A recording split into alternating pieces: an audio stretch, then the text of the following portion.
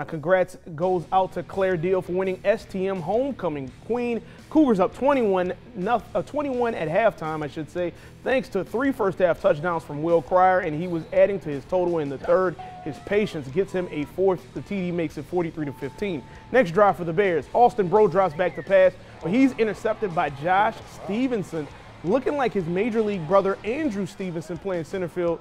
Andrew playing for the Nationals, but he would set up 1st and goal for STM, and who else would you expect? Cryer punches it in for his 5th touchdown of the day. Cougars lead 50-15. Later, QB Caleb Holstein decides that, yes, he can pass it, but he wants some of the action on the ground. STM clinches a share of District 4 4A with their 57-15 victory.